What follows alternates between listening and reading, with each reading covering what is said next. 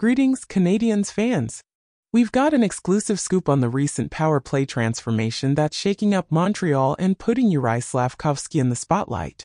I'm here to break down the exciting details for you in just 2 minutes.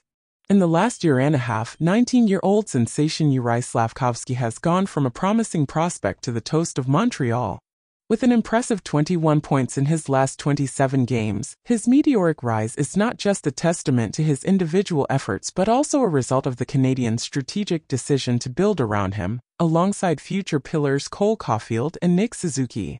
The Canadiens' power play, once struggling, underwent a major facelift. Initially featuring stars like Suzuki, Caulfield, and Josh Anderson, it hit a rough patch going 0-4-17. Enter the dynamic changes initiated by coach Martin St. Louis, experimenting with the lineup and eventually placing Slafkovsky on the top power play unit. The move paid off immediately, with 6 goals in the next 27 opportunities. But the story doesn't end there. Following a trade that sent veteran Sean Monahan to the Winnipeg Jets, Slafkovsky's role evolved, becoming a primary one-timer threat. This adjustment, coupled with the seamless transition between slot and off-wing players, has turned the Canadiens' power play into a force to be reckoned with. The revamped strategy, reminiscent of successful teams like the Tampa Bay Lightning and Washington Capitals, leverages the diverse skills of its players.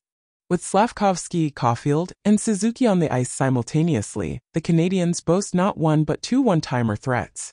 This strategic blend of shooters and puck handlers creates a dynamic power play unit that keeps defenders guessing. Despite Monahan's departure, the system continues to thrive, showcasing the Canadiens' adaptability and the newfound chemistry among the players.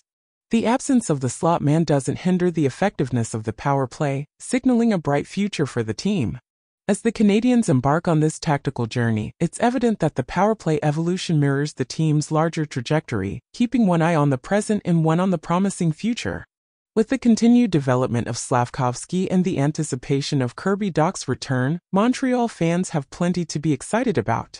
Stay tuned for more updates as the Canadiens' power play saga unfolds, shaping the team's destiny on the ice. Go Habs, go!